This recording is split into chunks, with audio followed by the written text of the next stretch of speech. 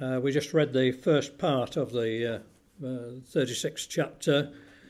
So tonight we're going to look at this chapter. It's rather longer than last week's, but we'll hope to cover it all. It's clearly divided into two parts. Verses 1 to 15 is a transformed land, and verses 16 to 38 is a transformed people. That's what God is going to do in the restoration of the people of Israel. The introduction to the prophecy, if you go back to chapter 33 and verse 2, you've got Son of Man. 34 verse 2, Son of Man. 35 verse 2, Son of Man. And chapter 36 verse 1, also thou, Son of Man. So the chapters are introduced by this title that is given to Ezekiel as Son of Man. It's also there in verse 17, which gives you the indication of the second part of the prophecy of the chapter, Son of Man, verse 17. So, verse 1 of chapter 36 then, also thou, Son of Man, prophesy unto the mountains of Israel. The phrase, the mountains of Israel, is almost exclusively used by Ezekiel. There's one occurrence outside Ezekiel, where in the book of Joshua in chapter 11 and verse 21, where he's talking about cutting off the Anakims from the mountains of Judah and from the mountains of Israel. But within the prophecy of Ezekiel, there's a contrast in this chapter with the 6th chapter, which also prophesies concerning the mountains of Israel. Ezekiel chapter 6 and verse 2 says, Son of man, set thy face toward the mountains of Israel and prophesy against them. And verse 3, and say, Ye mountains of Israel, hear the word of the Lord God. Thus saith the Lord God to the mountains, to the hills, to the rivers, to the valleys, Behold, I, even I, will bring a sword upon you, and I will destroy your high places. There's a condemnation of the idolatry and the evil practices of the people of Israel in Ezekiel's day, and a prophecy of the downfall of the people of Israel and of the land of Israel, the mountains of Israel. Then in chapter 19, there's a simile used of two young lions that were prepared by Israel, as it were, as a lioness. And the second one, who was Jehoiachin, if we look at verse 9 of Ezekiel 19, then they shall put him in ward in chains. He's going to be taken by Babylon and brought him to the king of Babylon. They brought him into holds that his voice should no more be heard upon the mountains of Israel. Apart from that, this phrase, the mountains of Israel, is used in these prophecies of the restoration. There are 18 altogether, so you've got 14 in these chapters, and there are 4 in the chapter that we're dealing with, the greatest concentration of that phrase. So we're looking at the mountains of Israel representing the land of Israel. So Ezekiel chapter 36 then. We've already read the verse 1, where you've got a couple of the occurrences. Verse 4 says, Therefore, ye mountains of Israel, hear the word of the Lord God. Thus saith the Lord God to the mountains, and so on, that are forsaken, which became a prey and derision to the residue of the heathen that are round about. So they've been punished for their sins. And then in verse 8 we have the fourth occurrence, But ye, O mountains of Israel, ye shall shoot forth your branches and yield your fruit.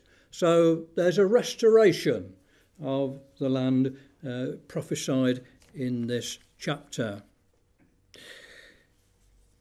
Verse 3 of the prophecy of the 36th chapter says, Therefore prophesy and say, Thus saith the Lord God, because they have made you desolate and swallowed you up on every side, that ye might be a possession unto the residue of the heathen, and ye are taken up in the lips of talkers, and so on. So because they've been made desolate, and the residue of the nations, the word translated heathen is goyim, which means either nations or Gentiles or heathen. It's translated all three ways.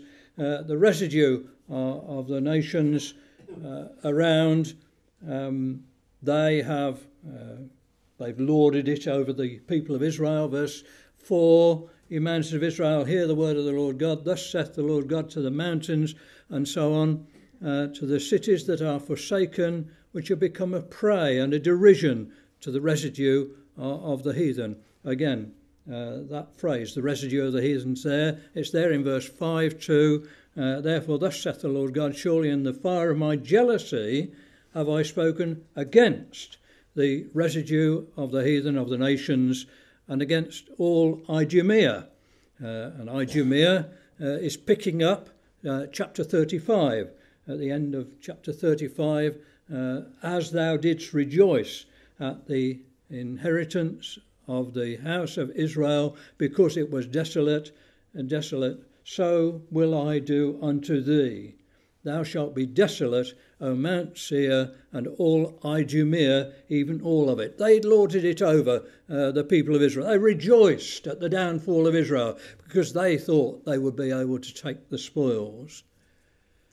Because of this attitude, verse 6 of this chapter, prophesy therefore concerning the land of Israel, and say unto the mountains and to the hills, the rivers and to the valleys, thus saith the Lord God, behold, I have spoken in my jealousy and in my fury, because ye have borne the shame of the heathen, the shame of the nation, the shame that the nations are poured upon the people of Israel. They're despised by the nations.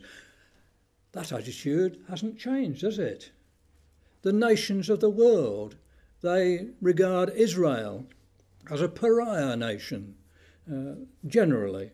They've just very recently been able to change the attitude of the United Nations, to some extent anyway. But generally there's been a great opposition and great criticism of anything that Israel does. So the attitude of these nations round about, well, it's going to be reflected in events which are yet to come, because God is going to bring his vengeance upon them. Verse 2 says, Thus saith the Lord God, because the enemy hath said against you.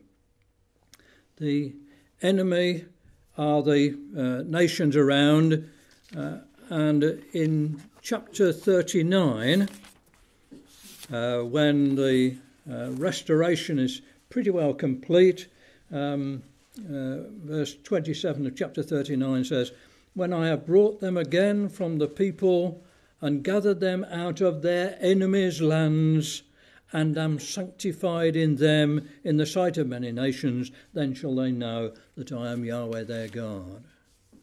So they've suffered at the hands of the enemy. They say, continuing in verse 2 of chapter 36, Aha, even the ancient high places are ours in possession. And that too, of course, has its modern counterpart. Well, in chapter 25, we have a series of nations that are opposed to Israel, and verse 3 of chapter 35 says, Say ye to the Ammonites, Hear the word of the Lord God. Thus saith the Lord God, because thou saidst, Aha, against my sanctuary when it was profaned, and against the land of Israel when it was desolate, and against the house of Judah when they went into captivity, and so on. Ammonites, verse 8, you've got the Moabites.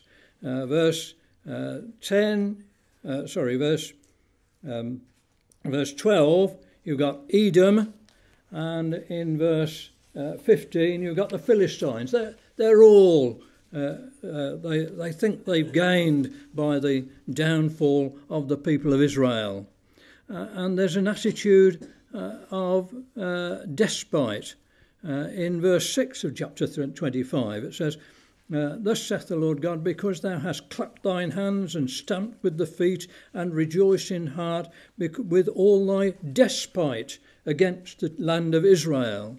And again in verse 15 of that chapter, because the Philistines have dealt by revenge and taken vengeance with a despiteful heart to rejoice it, to destroy it for the old hatred. There's a despitefulness involved in the nations. And back in our chapter 36, it's there in verse 5. Therefore, thus saith the Lord God, surely in the fire of my jealousy have I spoken against the residue of the nations, against all Idumea, which have appointed my land unto their possession with the joy of all their heart, with despiteful minds, to cast it out for a prey. So God brought judgment on the people of Israel, but the nations that were involved and the nations that observed, they carried forward more. They brought more judgment on Israel than was originally intended. And their attitude was going to be judged by God. And so verse 6 of Ezekiel chapter 36 goes on to say, Prophesy therefore concerning the land of Israel, and say to the mountains, to the hills, and so on, Thus saith the Lord God, Behold, I have spoken in my jealousy and in my fury, because ye have borne the shame of the nations. And that phrase, the shame of the nations, is there. Well, their shame is at the end of verse 7, and you've also got it in verse 15. Neither will I cause men to hear in thee the shame of the nations any more. Their despising of Israel, the catcalling, as it were, of the people of Israel because of the punishment that God had brought upon them. It's interesting in relation to that shame, if we go back to chapter 34, which is the chapter about the shepherds and the flock and the people of Israel being God's flock. It says in verse 29 of Ezekiel chapter 34, I will raise up for them a plant of renown, and they shall be no more consumed with hunger in the land, neither bear the shame of the heathen, the nations, any more. So we've got a prophecy of the restoration. The nations have lorded it over the people of Israel, but they themselves were going to be judged. And so verse 7 says, Therefore, thus saith the Lord God, I have lifted up mine hand, surely the heathen that are about them, they shall bear their shame. The shame that they had brought upon Israel was going to be brought upon them. I have lifted up mine hand. If we go back to chapter 20, we see how God has lifted up his hand in the past. Chapter 20 and verse 5 says, Say unto the people of Israel, say unto them, Thus saith the Lord God, in the day when I chose Israel, and lifted up mine hand unto the seed of the house of Jacob, and made myself known unto them in the land of Egypt, when I lifted up mine hand unto them, saying, I am Yahweh your God. So he lifted his hand up in the land of Egypt. Verse 6, in the day that I lifted up mine hand unto them to bring them forth of the land of Egypt into a land that I had espied for them, floweth with milk and honey, which is the glory of all lands. God had lifted up his hand and delivered the people of Israel from the land of Egypt and brought them into a land that he'd chosen for them. But they didn't obey him. And so judgments were to come upon them, and that's been the subject of the earlier chapters of the prophecy of Ezekiel. But now God is going to lift up, I've lifted up my hand, surely, verse 7 of chapter 36, the heathens are about you, they shall bear their shame. So God is going to intervene.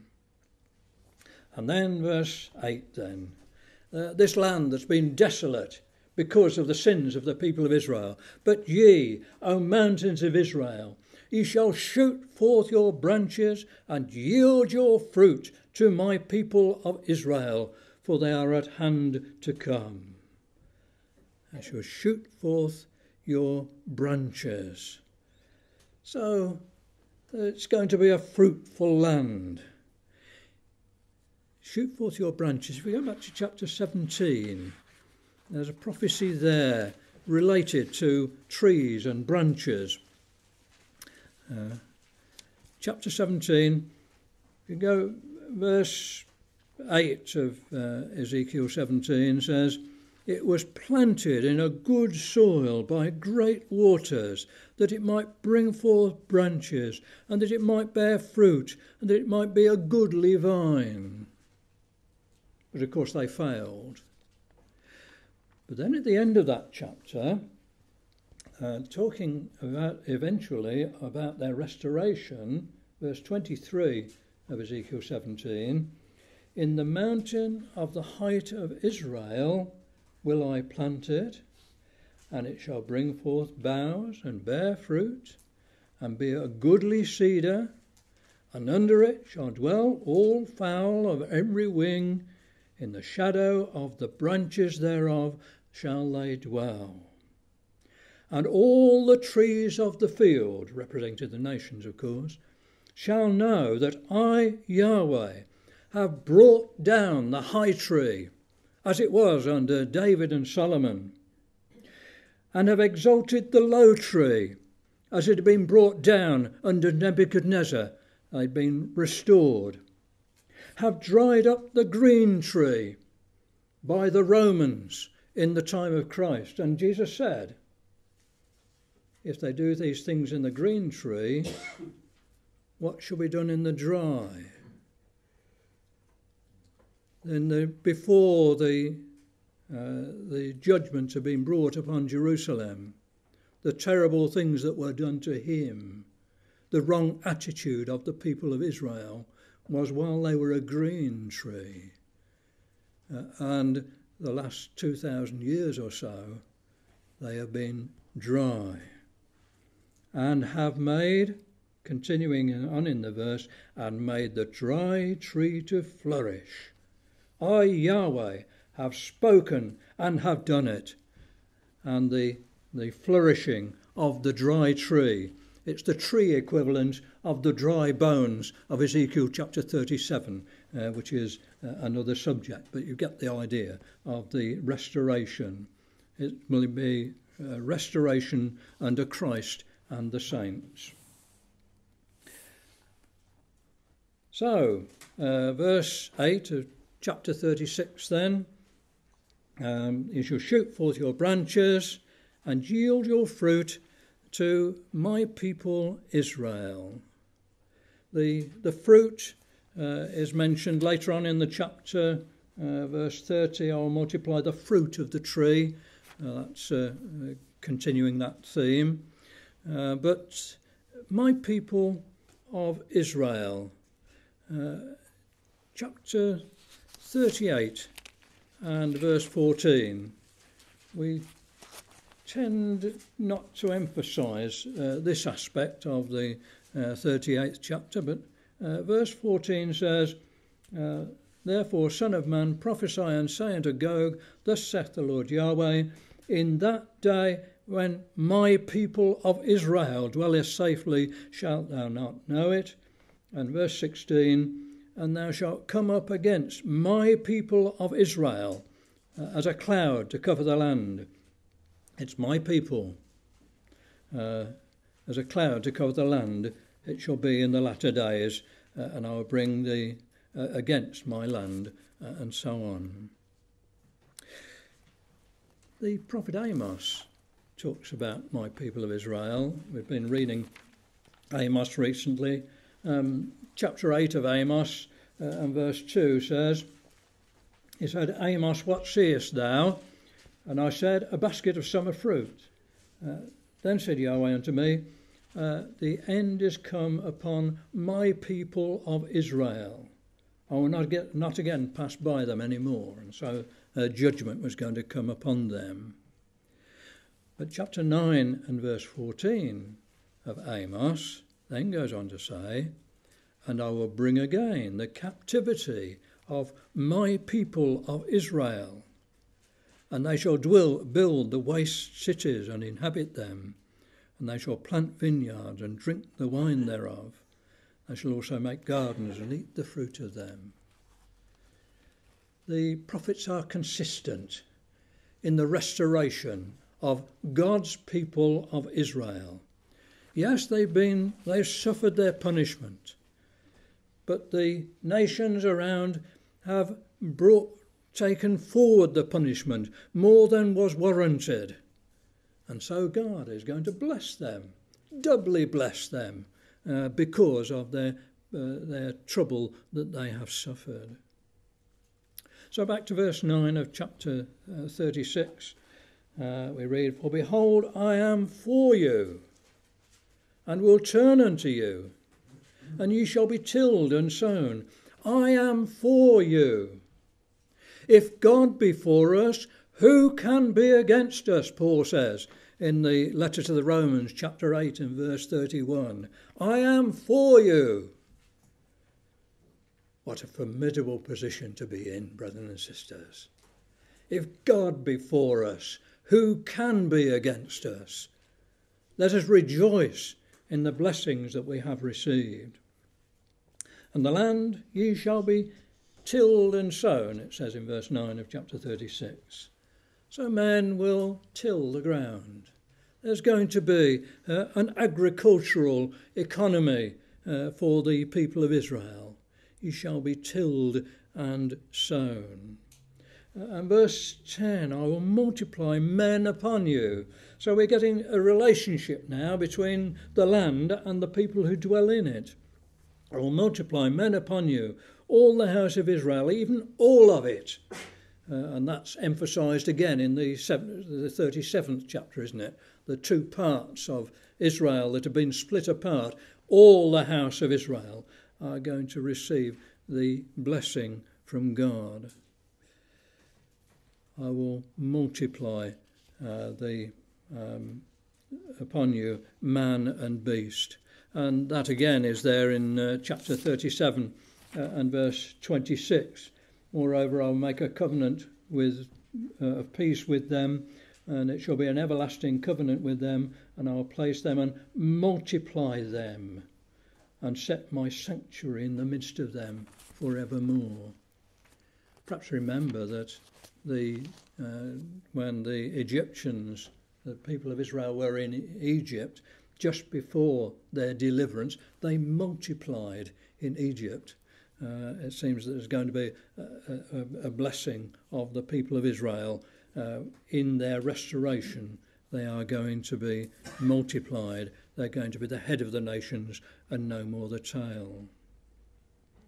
Chapter 36 and verse 11, I will multiply upon you man and beast, and they shall increase and bring forth fruit. I will settle you after your old estates, and will do better unto you than at your beginnings. Old estates, the time of David and Solomon, that exaltation of the nation of Israel.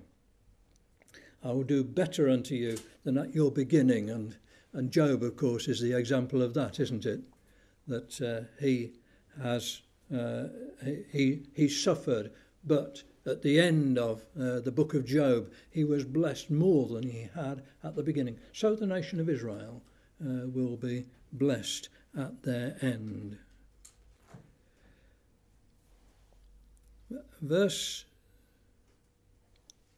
13 says, Thus saith the Lord God, because they say unto you, Thou land devourest up men and hast bereaved thy nations, therefore thou shalt devour men no more.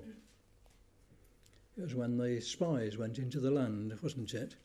In Numbers chapter 13 and verse 32, it talks about the land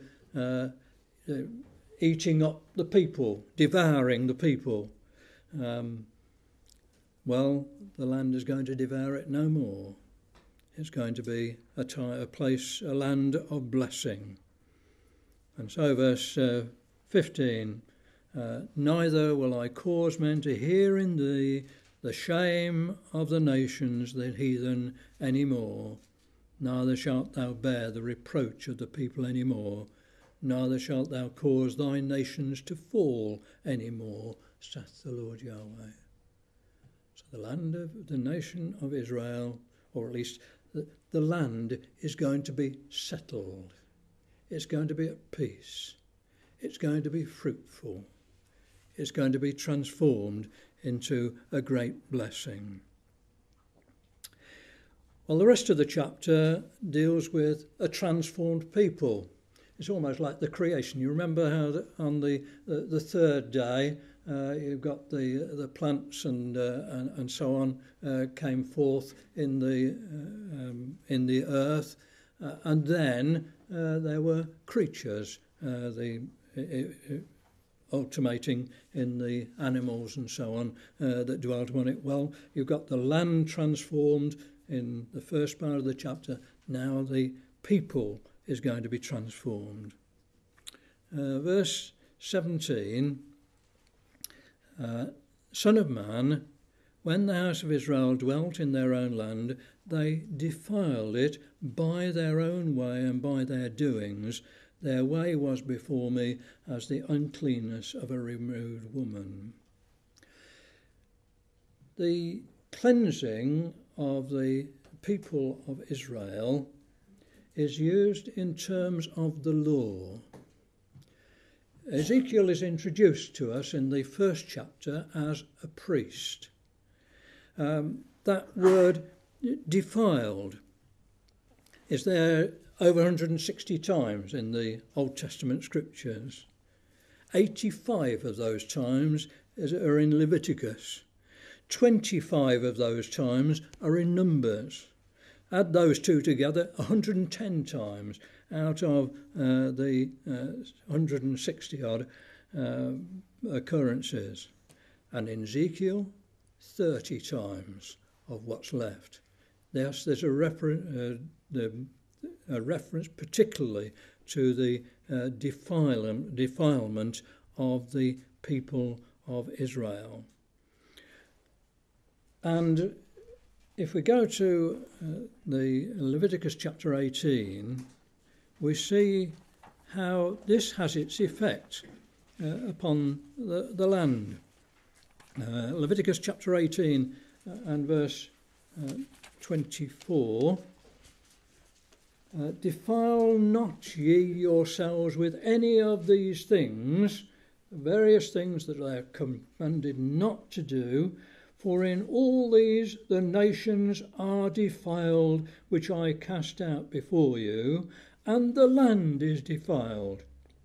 Therefore I do visit the iniquity thereof upon it, and the land itself vomiteth out her inhabitants. So the defilement of the people contaminated the land. But when the people went into the land, they did the same as the nations that were before them, and so they suffered their punishment. we too are going to be judged for what we have done. 2 Corinthians 5 and verse 10 talks about standing before the judgment seat and receiving in body what we have done, whether good or bad.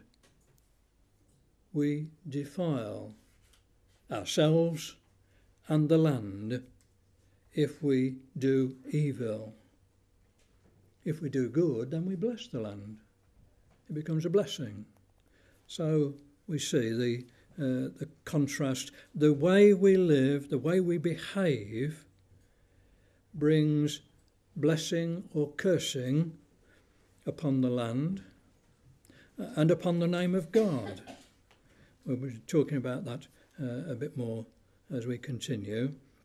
But that uncleanness of a removed woman in at the end of verse 17, that too is a law term.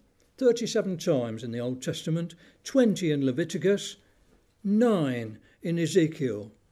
So Ezekiel is dealing with this in relation to the uncleanness or the dealing with the defilement under the law, which is going to be cleansed. In verse 25, that same word of this chapter, Ezekiel 36, it's translated, the uncleanness is translated filthiness. And it's there in verse 29 too. So 3 times of the 9 in Ezekiel are in this chapter. I will also save you from all your uncleannesses, verse 29. I will call for the corn and so on. They were going to be cleansed. They are unclean, but they are going to be cleansed. Idols. Filthy idols, somebody translates them in verse 18 of Ezekiel 36. Therefore I poured my fury upon them for the blood that they'd shed upon it and for their idols wherewith they had polluted it.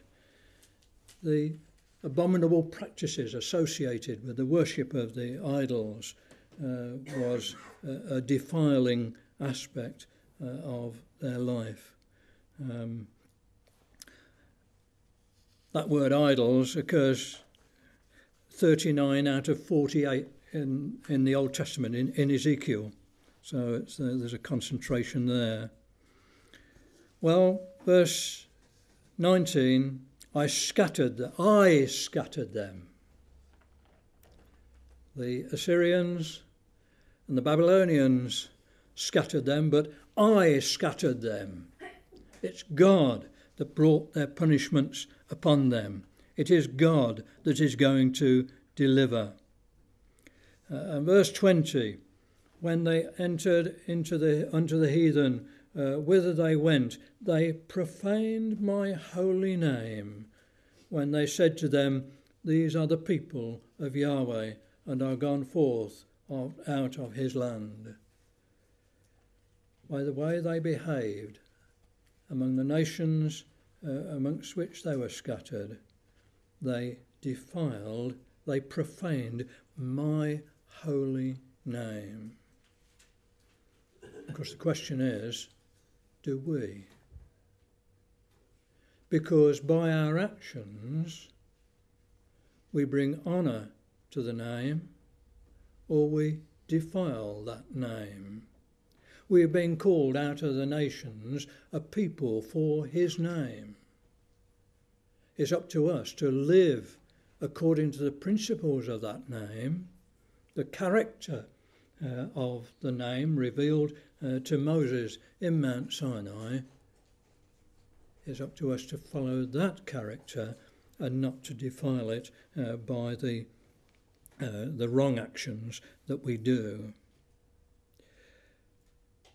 And so the people of Israel had been punished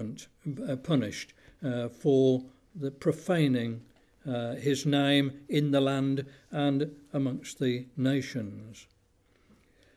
But the nation is, well, verse 20 It goes on, when they entered into the heathen, whither they went, they profaned my holy name. Verse 20. Verse 21, I had pity for mine holy name. Verse 22, therefore say unto the house of Israel, thus saith the Lord Yahweh, I do not this for your sakes, O house of Israel, but for mine holy name's sake, which ye have profaned among the heathen whither ye went. God is going to exalt his name.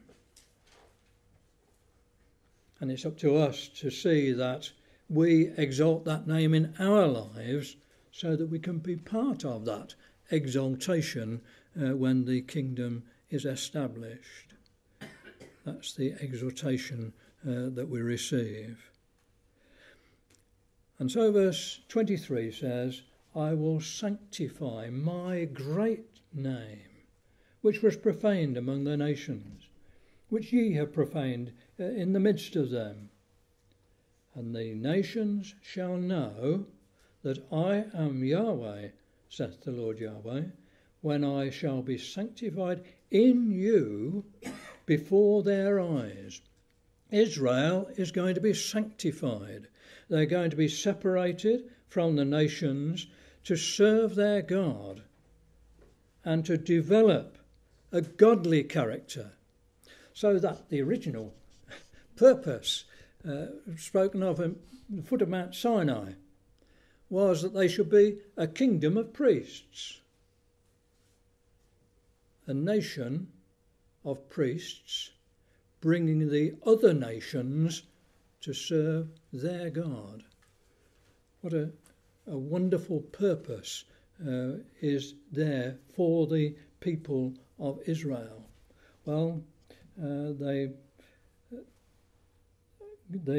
nations will know that I am Yahweh when I shall be sanctified in you before their eyes. That transformation is going to bring a realisation to the nations of the blessings to be associated with the God that has delivered them. So verse 24, I will take you from among the heathen, from the nations, and gather you out of all countries, and I will bring you into your own land. I will take you. He'd scattered them. He's going to gather them. And so there's an invitation. They're going to come, to be brought. And then verse 25, I will sprinkle clean water upon you, and ye shall be clean. From all your filthiness and from all your idols will I cleanse you. The nations are going to be sprinkled, or the nation of Israel will be sprinkled with clean water. They're going to be separated again, the separation from the nations. And in Numbers chapter 19, where we read about the red heifer and the water of sprinkling that was used in the purification of people that have been contaminated, the water is called in Numbers 19 and verse 9 the water of separation. They're separated from the nations. I will sprinkle clean water upon you, and ye shall be clean. Remember Peter when he was being called to go to Cornelius. What God hath cleansed, that call not thou common. What a blessing it is going to be for the nation of Israel. Ye shall be clean. There's quite an exhortation involved here, I think. If we go back to Genesis chapter 35, we read of Jacob being told to go to Bethel. And when he's going to meet God, as it were, in Bethel, we read Genesis chapter 35, Verse 1 says, Go up to Bethel, make there an altar unto God that appeared to thee when thou fleddest. But verse 2, Then Jacob said unto his household, and to all that were with him, Put away the strange gods that are among you, and be clean, and change your garments. The approaching unto God involved, first of all, being clean.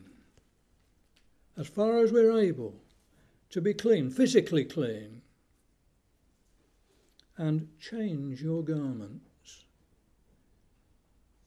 I'm not judging, but I get the impression that our dress in our meetings, particularly at the breaking of bread, is not really up to the standard that is indicated here. Be clean and change your garments. So there's an indication that we should rightly hallow God and be properly dressed, however it happens to be, in whatever generation you live, for our meeting with God, and particularly, I think, in relation to the breaking of bread. So let's go back to chapter 36 and verse 25. I'll sprinkle clean water, and ye shall be clean from all your filthiness, and all your idols will I cleanse you. Again, that being clean is a law term that used majority in the law, but largely otherwise in Ezekiel. So there's to be a cleansing, and Jeremiah speaks of that in his prophecy of the restoration of Israel. But verse 26, a new heart also will I give you, and a new spirit will I put within you. I'll take away the stony heart out of your flesh. Harden not your hearts. And brothers and sisters, that exhortation comes to us too.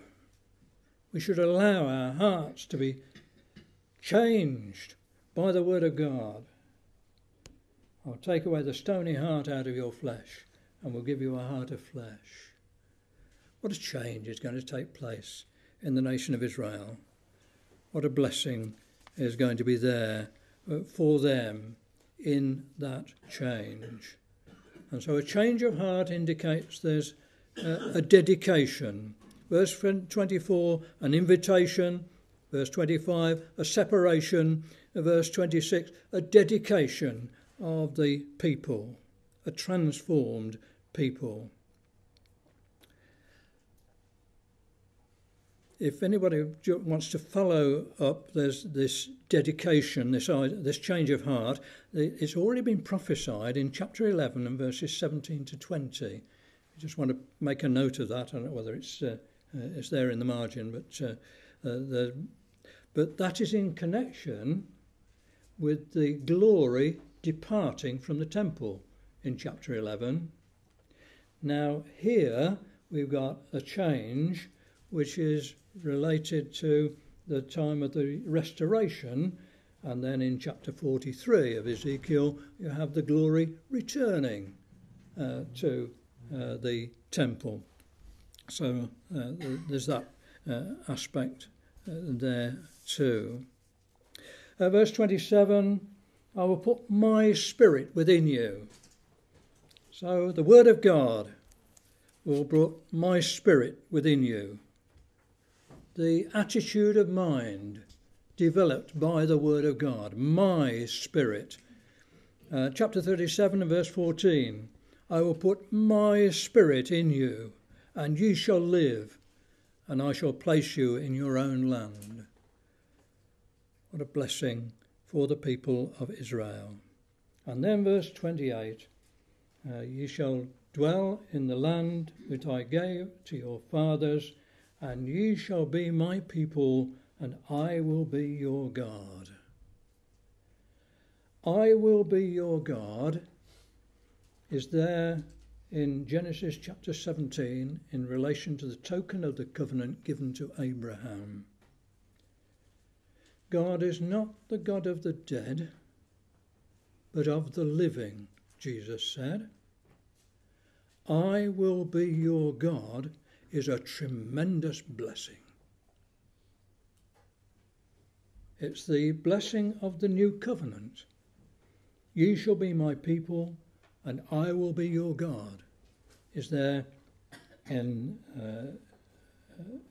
Jeremiah chapter 31 in connection with the new covenant. And it's that new covenant that we remember week by week on a Sunday. And I will be your God is part of that new covenant that has been extended to us in advance of the nation of Israel. And then verse 29, I also will save you from all your uncleannesses. I will call for the corn and increase it, and lay no famine upon you. I will save you. Call his name Jesus. Matthew chapter 1 and verse 21. For he shall save his people from their sins.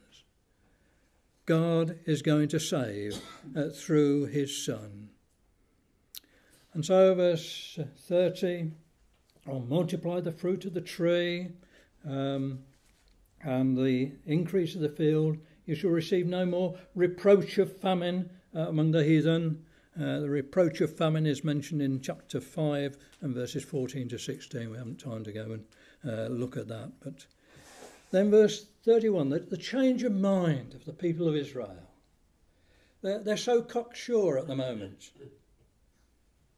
But when the invasion has taken place, and America and Britain and nobody else can save them, and they've been taken into captivity, and God intervenes, what a change of heart will be there with the people of Israel. Then shall ye remember your own evil ways, verse 31, and your doings that were not good, and shall loathe yourselves in your own sight for your iniquities and for your abominations. And so they will repent. There'll be a mourning for the previous way of life, spoken of particularly by the prophet Zechariah. And then verse 32, not for your sakes do I this, but verse 22, but for mine holy name's sake. He's already said that in verse 22. And so it's God's name that is going to be exalted. Verse 35, they shall say, this land that was desolate is become like the Garden of Eden, and the waste and desolate and ruined cities are become fenced and are inhabited. The contrast is in Joel chapter 2 and verse 3 when it talks about them being like the Garden of Eden before them when the invader comes and it being the land being desolate behind them. Well, here it's going to be changed. It's going to become like the Garden of Eden. The paradise that was there in the beginning is going to be restored. And verse 36, the heathen that are left round about you shall know that I, Yahweh, build the ruined places and plant that was desolate. I, Yahweh, have spoken it and will do it. And the nations are going to go up to keep the Feast of Tabernacles. We're told in Zechariah chapter 14 and verse 16, the nations that are left. Verse 37, thus saith the Lord Yahweh, I will yet for this be inquired of by the house of Israel. Early in the prophecy, in chapter 14, he says, I'll not be inquired of by you. Here, they're going to have access unto him. And at the end of verse 37, I will increase them with men like a flock. And we're back to chapter 34. And he's bringing the restoration prophecies together as the holy flock, verse 38, as the flock of Jerusalem in her solemn feasts, so shall the waste cities be filled with flocks of men, and they shall know that I am Yahweh. The nation of Israel is going to be brought as a sacrifice to God. Isaiah 66 verse 20 tells us. And they shall know. The nations are going to know. The prophet Habakkuk speaks of the effect of this series of events, because he speaks of the time when the kingdom is established. As Habakkuk chapter 2 and verse 14, for the earth shall be filled with the knowledge of the glory of Yahweh as the waters cover the sea. A transformed land, a transformed people, giving honour and glory to Yahweh, the great God who has delivered his people and cleansed them. What a glorious time is coming, brothers and sisters. May it be that we will now glorify God in our lives, so that at that day we may be accounted worthy to join with the Lord Jesus Christ in bringing that glory to pass, not just in Israel, but in all the world.